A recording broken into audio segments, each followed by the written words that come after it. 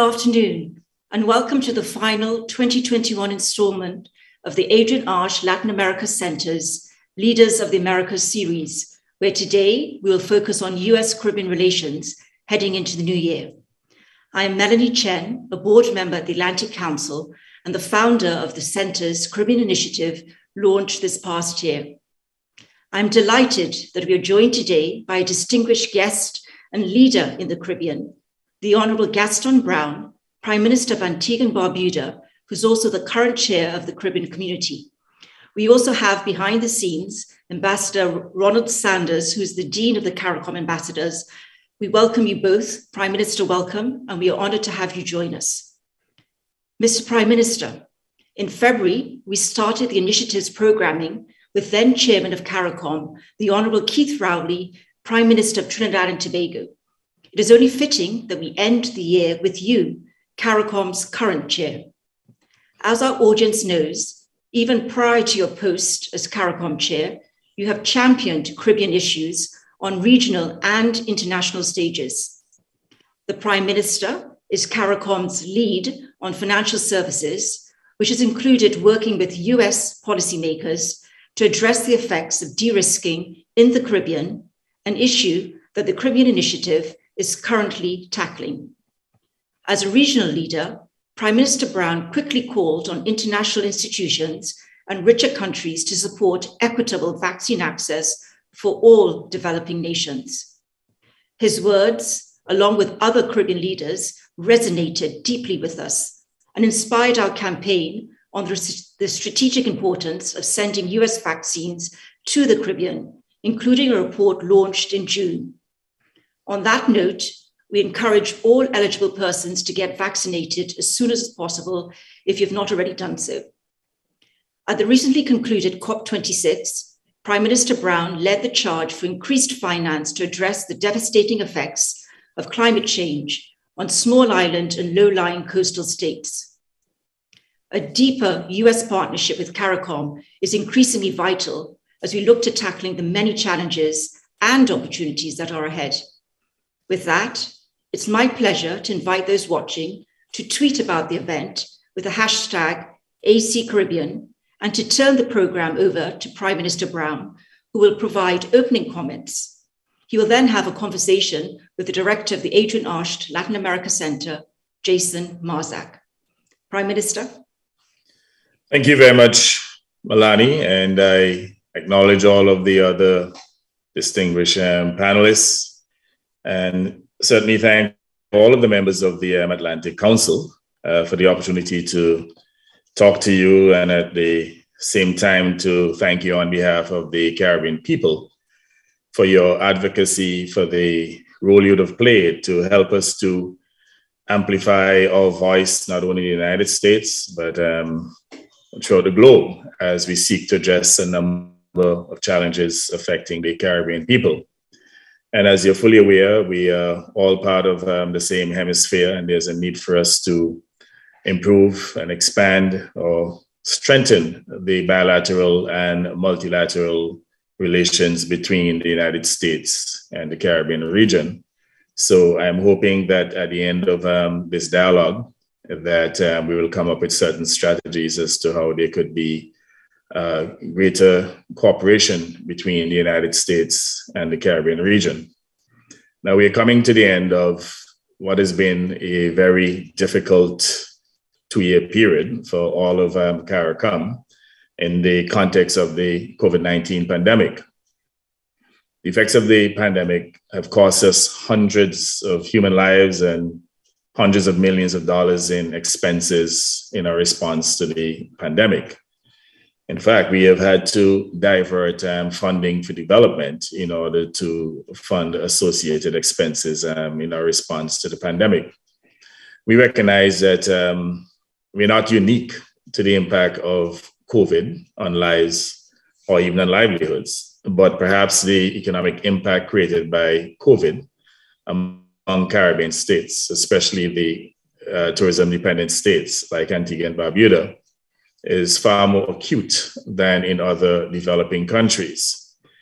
We also acknowledge that through agile responses by our health services And by spending very scarce revenues to build up health services, the majority of CARICOM countries manage the health challenges of the pandemic much better than, I'd say, other parts of the world. We suffered, of course, from the lack of direct access to the major pharmaceutical companies to purchase the vaccines, having been crowded out by the richest countries, which bought and stockpiled vaccines, leaving other countries with little or nothing. Many CARICOM leaders, including myself, we prevailed upon the President of the United States to donate vaccines to us that would otherwise have had to be discarded because they were expiring. And again, I just want to thank you for literally following on the call that was made by many of us in the Caribbean, including former Chairman Prime Minister Keith Rowley.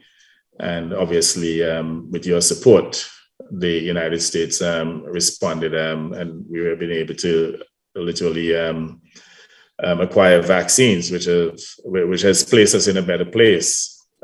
Because otherwise than that, I believe that we would have had far more deaths within the region, and even the economic carnage would have been more acute. But we have not yet reached herd immunity or community immunity in most of our countries. And we still need vaccines, even as we are contending with the same phenomenon of vaccine resistance that exists elsewhere. And I'm sure you would recognize too, in the context of the new Omicron virus or variant, that we need to acquire more vaccines so that we can pursue booster shots for those who would have been vaccinated at least 6 months ago. So acquiring vaccines continue to be a significant requirement for the Caribbean region. Even acquiring vaccines for our youth, those who are under 11 years of age. I do not believe that any of the CARICOM countries have been able to access any of those vaccines to date. So we still have a large cadre of our youth who are unprotected.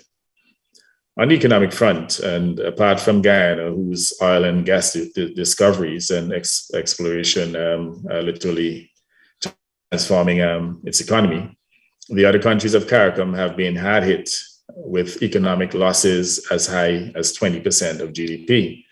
And that is no exaggeration. I mean, we have had countries within the region that have actually lost over 20% of the economy in a given year as a result of COVID. The Economic Commission for Latin America and the Caribbean has indicated that the economic effects of the pandemic have already caused us to lose a decade in development. Now, that is a real troubling issue for most of us here in the Caribbean. And I don't know that we could wait for an entire decade to recover those lost gains. Evidently, we'll require the assistance of the United States and other countries, other developed countries, in order to recover those lost gains within the shortest period of time. Now, our first priority and our biggest immediate challenge is economic rebuilding and recovery. We recognize that our march to economic recovery will be protracted, but we believe that with some level of support from the US and other developed countries, that we can actually cut that timeline, and perhaps maybe within the next 2-3 years, we'll be able to recover our economies in the interest of all, especially for future generations. Because if the recovery is protracted, then we will end up with some structural problems that will go beyond that decade. And it is important that we get the necessary assistance now to avoid those structural problems that could persist for decades to follow. Now, it will call for access to financing on affordable terms. I mean, our biggest issue is funding at this point. I mean, our economies have been decimated, and we need access to affordable financing. In fact, the region at this time is literally facing a debt crisis. I mean, most countries, as a result of COVID, they now have debt to GDPs over 90%, some in excess of 100%. And you would know that at that level of debt to GDP, that it is certainly unsustainable. And the only workable solution is for debt rescheduling and some level of debt forgiveness to bring that debt to GDP within a manageable space so that these countries can continue to meet their obligations, especially their developmental obligations, to their people. Now, currently, the only source of concessional financing available to a number of countries within the region, at least those countries that are not considered to be either countries, is from China. China has extended developmental loans up to 20 years at 2% with a 5-year principal repayment moratorium. Now, that is the type of funding that we need in order to continue to grow and develop. And truth be told, that requirement existed even prior to COVID, because prior to COVID, a number of Caribbean countries had very high debt to GDP ratios or high debt to GDP ratios, and would have been in need of more long-term funding. Now, these superior terms that are offered by China obviously would have endeared a number of Caribbean countries to pursue loans from the People's Republic of China, because they're even superior to the international financial institutions, which incidentally are locked in this outmoded and unresponsive policy space. And they continue to disqualify countries such as Antigua and Barbuda from access to grants and concessionary financing because of the application of the single and the wrongful criterion of per capita income. And we all know that the per capita income criterion, it is backward looking. It tells you what the situation was years before. I mean, when you look at our situation, for example, that leading up to COVID, Antigua and Barbuda had a per capita income of about $19,000 per head. But we have lost 20% of that. And these institutions are not even taking that into consideration. They are looking backwards, and their position is that, you had a per capita income criterion of, per capita income of $19,000 per head, and therefore you are ineligible. When Antigua and Barbuda, for example, has been perhaps one of the worst affected countries by COVID because, we are tourism dependent, one of the most tourism dependent countries in the world. So this criterion fails to take into account a number of factors, at least two that are listed now. Firstly, CARICOM economies are open economies. They import costs and inflation from their trading partners, especially the US. And in order to meet these high costs in a democracy where human rights are respected and upheld, governments have to respond to the cries of workers for increased wages by increasingly costly imports. And the situation now with the logistics chaos and the increase in food prices and other commodities, I mean, this situation is one that we're faced with at this time. Now, the alternative is to deny human and civil rights by repressing trade unions and people representation, which we cannot do. But we want to point out to this distinguished forum that democracy and human rights are not achieved in conditions of poverty and want. They cannot, certainly democracy and human rights, they cannot thrive in conditions of poverty and want. These are issues that have to be addressed in order to sustain democracies within the Caribbean region. Secondly, because all Caribbean countries, or at least CARICOM countries, encourage foreign investment, the income of their owners or the owners of these investments and the senior managers, they've actually skewed the per capita income of the country, resulting in 85% to maybe 90% of the highest income going only to 10% of the wage earners. Now, since most Caribbean countries are classified as upper middle income or high income countries on a per capita basis, they are forced to finance their developmental needs, including rebuilding after disasters, on commercial terms, and in many instances at very high rates of interest. I mean, I've known countries that have borrowed as high as 14% per annum, and that is not an exaggeration. This in turn increases their debt burden and reduces their fiscal space for investment in the productive areas of the economies and in welfare projects for the poor and vulnerable. The US has a strong voice within the four walls of the IFIs and its intervention for the implementation policies that take account of the vulnerability and underdevelopment of CARICOM countries would be a game changer in terms of access to finance. This is an area in which we think the United States has failed to assist the Caribbean region to use its influence within the IFIs to have more responsive, let's say, policy instruments and financial tools to assist countries in the Caribbean. And again, even in terms of the per capita income, I mean, we would have loved to see a situation where the US help us to champion the development of a multidimensional vulnerability index, which will replace the unjust per capita income criterion. This would allow for more inclusivity instead of eliminating vulnerable countries from much needed developmental assistance. I mean, when you look at a small state in the Caribbean that could be decimated by a hurricane and, you know, the country is not generating any income or income would have fallen significantly, you know, how can you use an artificial criterion to say to that country that you cannot assist? I think there's just something immoral about that type of behavior. And we need to have more responsive policies from the international financial institutions.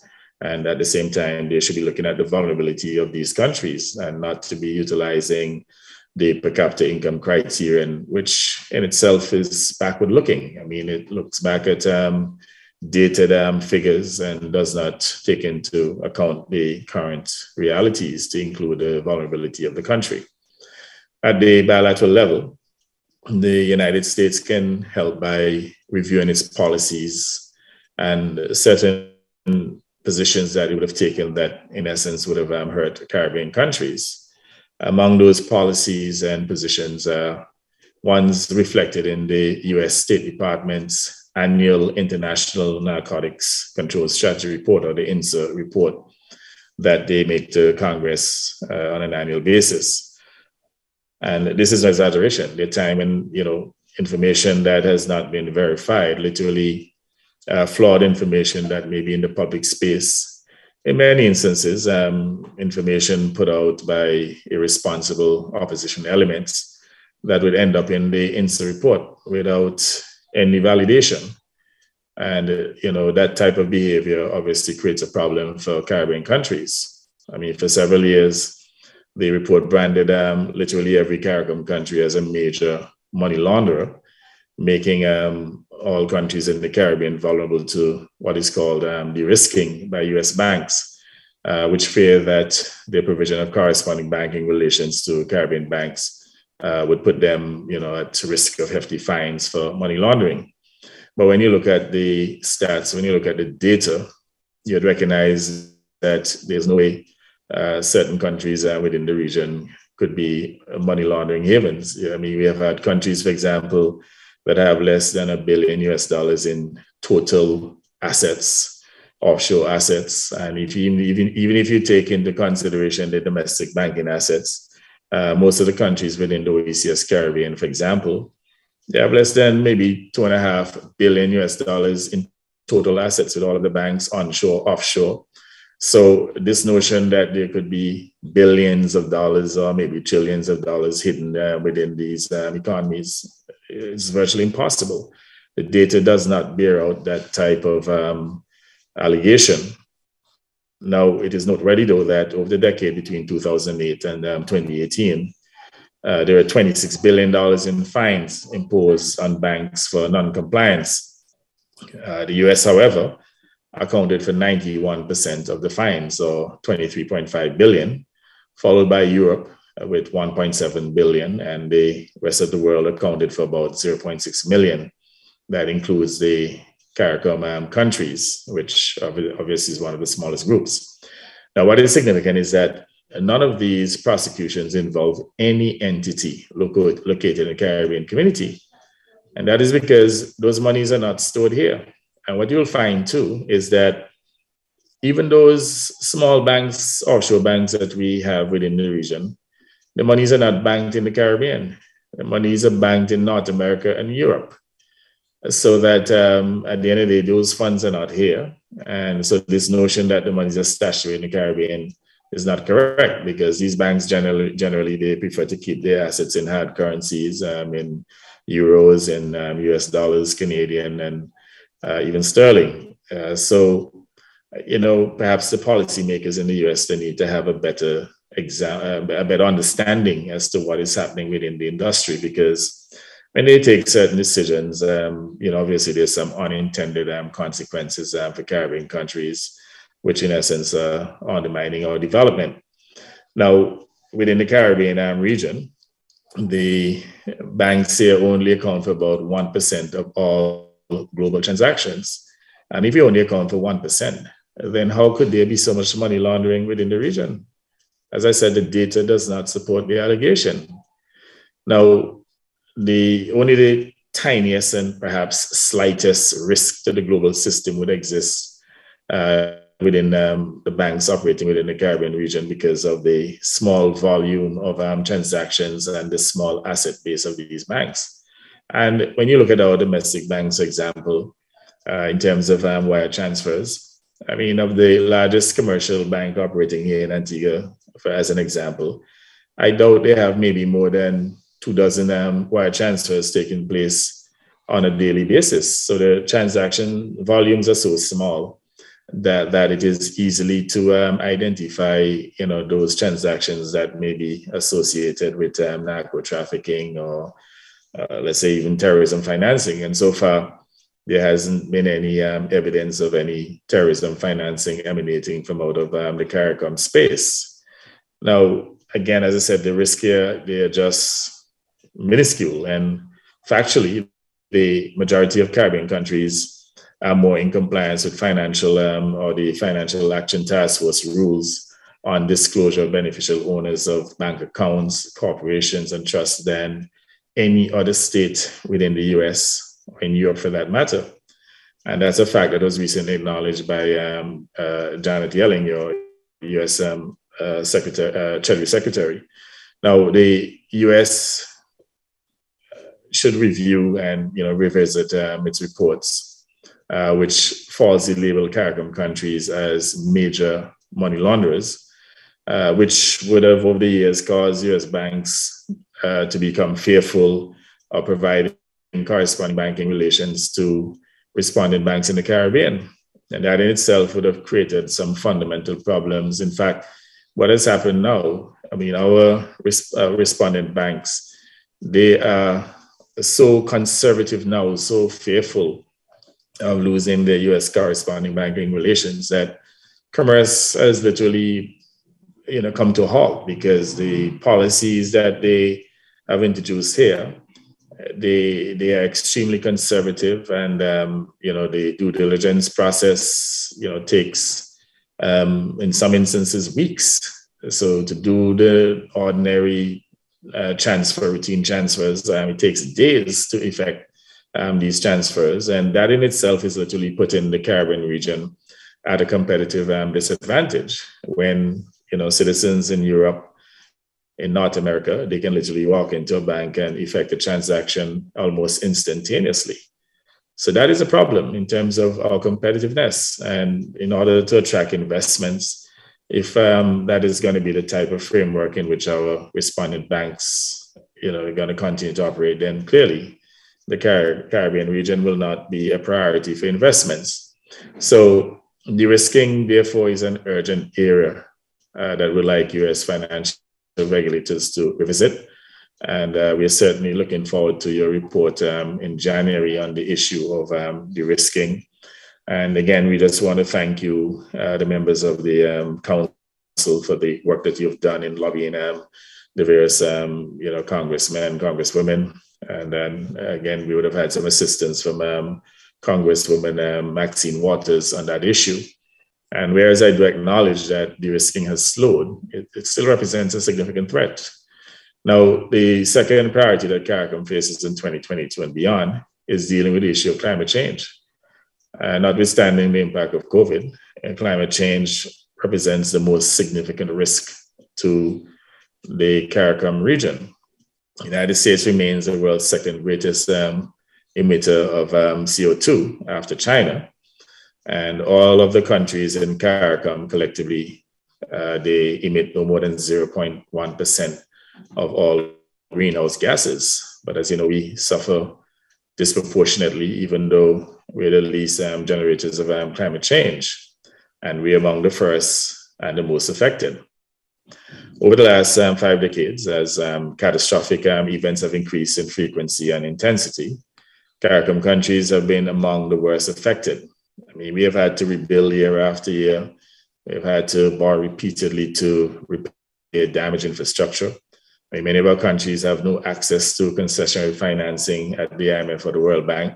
So we have to borrow in commercial terms. And what that would have done by borrowing in commercial terms to finance rebuilding, it would have added to the burden of our debt and would have created an unsustainable level of debt. So it's a double whammy. And now that we only suffering from the effects of climate change, and I have to say here in the Caribbean, we're literally suffering from all of the effects of climate change. Everything you can think about.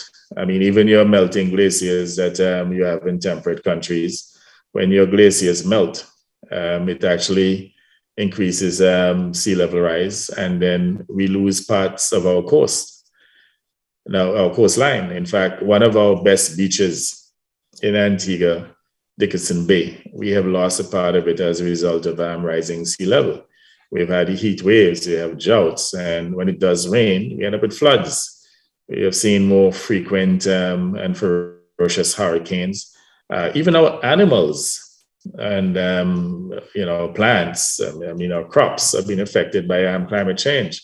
So whereas the Caribbean region easily is one of the most beautiful regions in the world, climate change has made the Caribbean area a very difficult area in which to live through no fault of ours, through perhaps a little contribution of ours in terms of the use of fossil fuel energy. So this is a serious issue for us. You know, it's an issue of life and death. And we're hoping that we can see a little more empathy and a little more action coming from the United States. Because at the end of the day, you have a number of coastal areas, and practically every year the United States gets hit by a hurricane.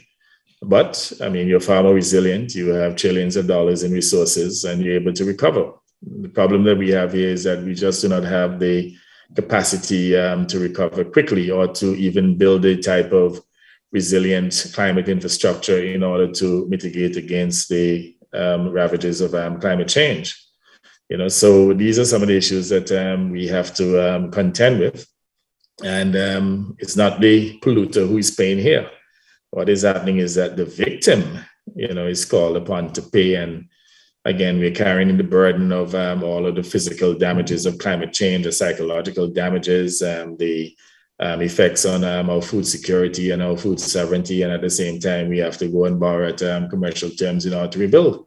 There's just something extremely unjust about that situation. And, we're happy that we have this opportunity that we could have a frank discussion and to bring these issues to your attention. Thank you, Mr. Prime Minister. Maybe that's a great point for me to jump in here and to thank you for your excellent comments and remarks. Again, I'm Jason Marzek, and I'm director of the Adrian Arch Latin America Center, and I'm thrilled to be able to engage you further in some of the comments that you've made, Mr. Prime Minister. You've touched so many issues in your opening comments that really, frankly, show your leadership and your foresight on what's needed for the Caribbean growth, Caribbean resilience, and also your perspective the unique perspective that comes with leadership of a small state in the Caribbean. As you mentioned, at the Caribbean Initiative, we're at the Adrian Arch Latin America Center, we're very focused on tackling many of the issues you touched on: climate change, de-risking, and the importance of the Caribbean for the United States and the broader hemisphere's prosperity. We're working to raise these priorities here in Washington. I want to also invite those who are watching, feel free to use the Q&A function if you're watching via Zoom to submit a question. If you're watching via live stream on Twitter, you can use the hashtag #ACCaribbean. But Mr. Prime Minister, I want to start with asking you laid out a number of issues in your opening comments, from COVID, the economic implications of COVID, health implications, de-risking, climate change. Also, you mentioned a couple different ways in which you would like to see even greater partnership with the United States on some of these issues. Let me start by drilling down a little bit on beginning with COVID, since it's so acute. What additional help the U.S. has provided vaccines beginning mid-year? You mentioned the challenge for more vaccines, including for youth in the Caribbean. What additional help optimally would you see from the United States with regard to the health recovery from COVID in 2022? Right. So as I said before, we need more vaccines for the children under 11 years of age, and also for booster shots. And this is something that can be done easily, especially with vaccines that may be expiring. We also need more therapeutics, at least access to them. And the problem is, we're not getting the access. Otherwise, we would have paid for them. So in the absence of that, we're asking the United States to make some more vaccines and some of those therapeutics, including the Pfizer pills that could help with the hospitalizations and possible fatality of COVID patients. We also need more test kits. There's some countries that require, some more PPEs and even oxygen. I mean, you've had countries in the Caribbean that were literally on the verge of running out of oxygen. And I want to thank the US for the field hospitals that they've extended to a number of Caribbean countries. There may still be a few that are in need of field hospitals. And one of the areas in which I think the US can help, and this, perhaps a novel idea, is to have a robust nursing program under the U.S. Title IV to train more nurses, because we found, for example, in Antigua and Barbuda, our nurses are tired. I mean, they have been laboring for almost 2 years. And we think that by having a strong nursing program where we can use our surplus labor to develop more nurses for the benefit of the Caribbean people, and even for the U.S., that could be a mutually beneficial program. And Antigua and Barbuda, for example, is prepared to utilize its campus at 5 Islands to assist in developing that program, in which will attract students from throughout the Caribbean, train them as nurses, and many of whom will be redeployed to the United States to help you with your nursing shortage. And of course, there's always a requirement by Caribbean countries to get technical assistance and even funding to expand their healthcare infrastructure.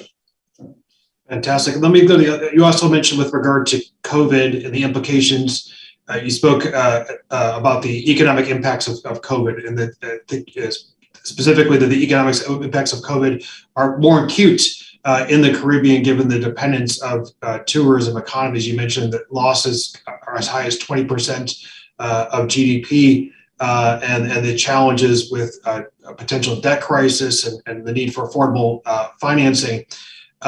What other ways do you see opportunities for the U.S. to deepen its partnership with the Caribbean in the economic recovery, especially for countries like your own and those others in the Caribbean that are so tourism dependent, as you mentioned, that are particularly suffered due to the pandemic and the withdrawal of tourism?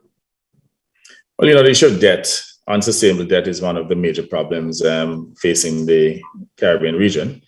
And even after we get COVID under control, there will be an unsustainable debt. So I believe the United States could help us with some level of debt relief, even open up the doors for us at the Paris Club so that we can address the bilateral debts with the developed countries and to get some restructuring, debt relief. As I said before, the assistance in development of a multidimensional vulnerability index so that we can become eligible, or those countries that are excluded can become eligible for ODA. And we also have the view too that the US could help us by reducing its emissions so that the region can be, less vulnerable to the effects of climate change. Outside of that, there are many areas of assistance that are required, building capacity in various areas, even acquiring technology. And the area of de-risking, we would have exhausted that. That's an area in which the US could easily assist us by removing that existential threat that has literally created a problem for us. And I think that by addressing these issues, the US can help to let's say reduce the threats of job losses, of increased poverty, and so on. And even they can provide technical assistance to help us diversify our economies, because, as I said before, the Caribbean region, most of the countries are tourism dependent, and as a consequence, the economic fallout would have been greater than other places in the world. And I'm hoping that at some point we could have some form of institutionalized dialogue on a regular basis with the United States between CARICOM and the US, so that we can have deeper discussions as to how we can collaborate, and at the same time to discuss areas of capacity building, to include capacity building in science and technology. You mentioned, Prime Minister, and you've done so much work on the issue of de-risking and the implications of the withdrawal of correspondent banking relations. It's one of the most challenging problems faced in the Caribbean. It's one in which many people, frankly, are not that aware of, except for those people who most acutely see the challenges of de-risking. Cuts off the region from global financial system, limiting access to trade, credit, finance, among other issues. I'd like for you to elaborate a little bit more, especially because this is such an important issue for the Caribbean Initiative here at the Atlantic Council, financial inclusion writ large across the Caribbean, and de-risking being part of that. How has that withdrawal relations affected the Caribbean as a whole, and also how does it affect the people in the Caribbean on a day-to-day basis, and that relationship then with the United States? Well, corresponding banking is a global public good. And when you tinker with it and you literally debank countries and regions, you create a problem in which they cannot make or receive payments. And by so doing, it results in business closures, in job losses, increased poverty. And that is precisely what has happened within the Caribbean region. So, for example, the region would have diversified into offshore banking for several decades. It was one of the areas that provided a significant amount of employment. And within the last decade, most of the offshore banks operating within the region have disappeared because of a lack of corresponding banking. And as a consequence, they would have taken with them a number of jobs, and they would have seen an increase in poverty. You'd find, for example, too, that these banks, for example, in the past, they made loans and advances to governments to help with the development of the economy. They would have even made loans to private individuals for business purposes. So there has been a knock-on effect by the disappearance of these banks, and again, it would have made our countries far more vulnerable in that, whereas in some instances, offshore financial services would have contributed a few percentage points to GDP. It's virtually non-existent now. So I would say that those are some of the consequences that arose as a result of the curtailment of corresponding banking. Maybe one of the good thing out of it within the domestic space, we have seen a consolidation of banks, and many of the small banks that ordinarily, would have had difficulty surviving, they have now scaled up into bigger banks, and, they have great economies of scale. But then again, there's another risk to that too, because they have now become too big to fail. Yeah. But again, it has been an overall challenge for Caribbean countries. And as I said, it would have impacted on employment, poverty, and, even our capacity to government taxes and government's capacity to deliver on certain social services. Prime Minister Browne, I want to, we have just a few more minutes. I want to bring in two questions that have been raised by some of our viewers, and I have a final question for you regarding the 2022 Summit of the Americas. But Andrea Ewart raises the fact that a number of the issues that we've been discussing have been around for some time. Some of them.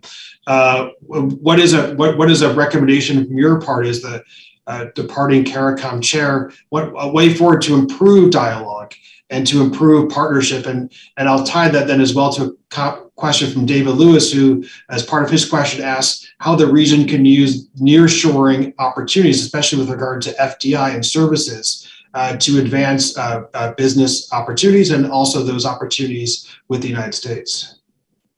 Well, I'll take the last question first. And I'm of the view that the US can get relatively cheap labor here in the Caribbean. And, this hemisphere is a zone of peace.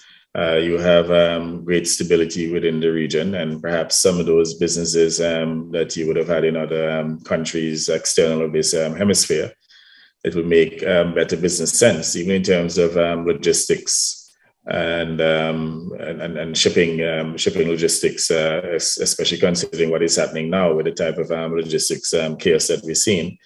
The US may want to consider moving some of those businesses within the Caribbean region, and they will help us to obviously increase or improve our lot. We would benefit from an increase in economic activity and increase in employment, reduction in poverty.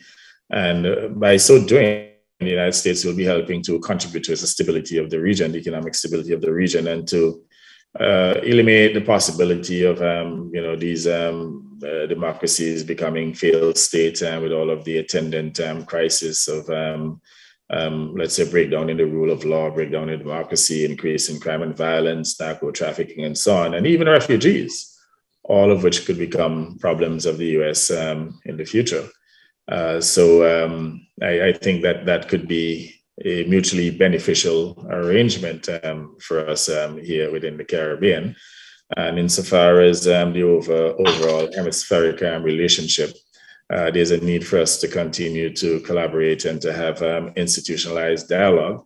As I recall, the last time that we had any real engagement with the US president was a brief engagement with former President Barack Obama in Jamaica.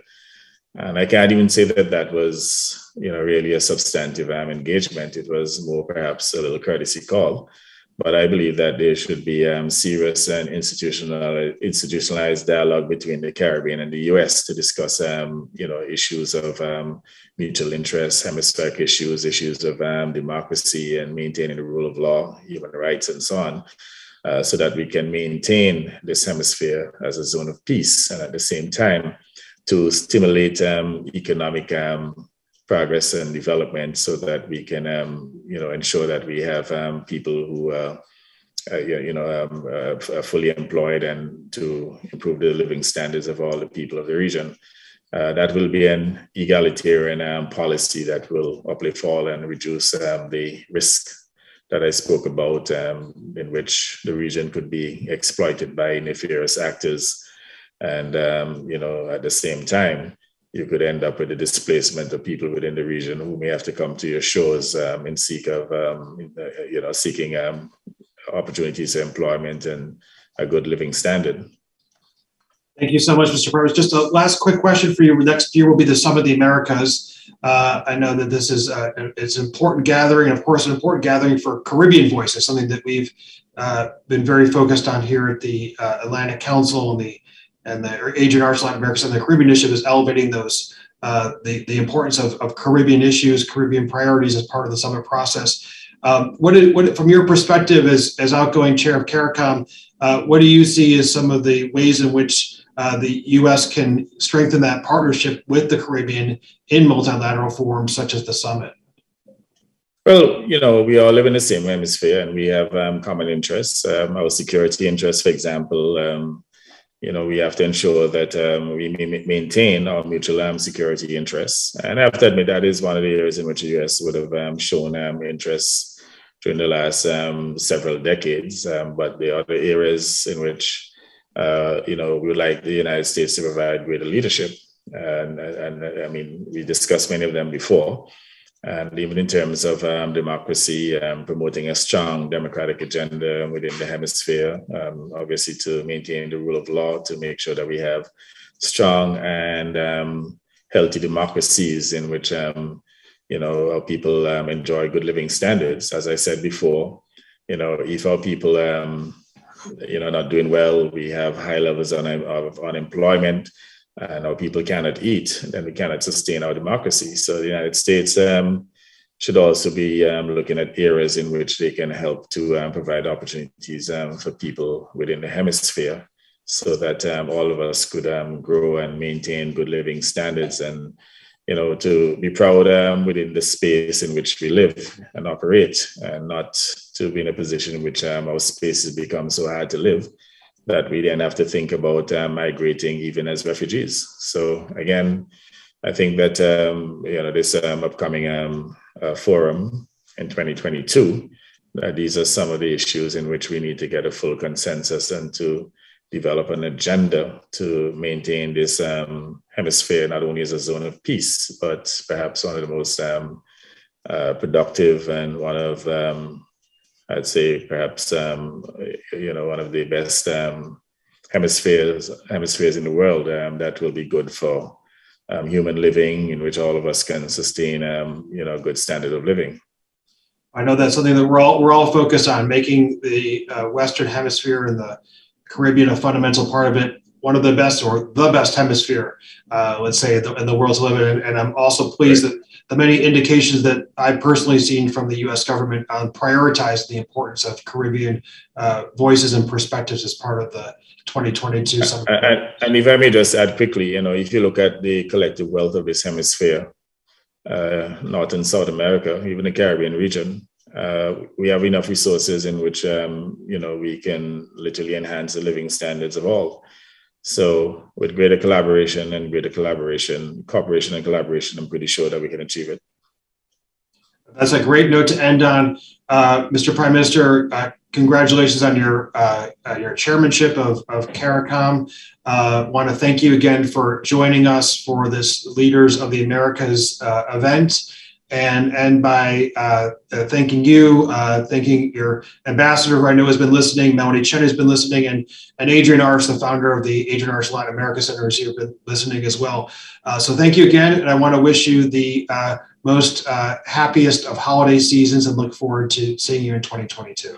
Thank you very much, Jason. Thank you, Melanie, and all the others. And I wish you a Merry Christmas, and hopefully 2022 will be a great year for all of us. Thank you very much. Blessings to you all. Thank you. You too. Cheers.